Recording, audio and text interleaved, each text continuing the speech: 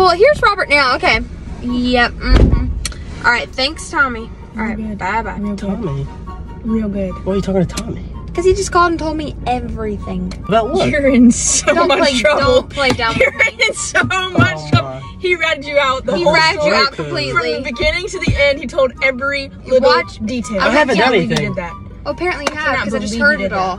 I haven't done anything. It'd be better to just go ahead and tell us before we have to get Daddy and Mama involved. Fess up to it. That's really ridiculous. And the fact that you thought you could hide it from us is hilarious. Like, stuck out my window. Yeah.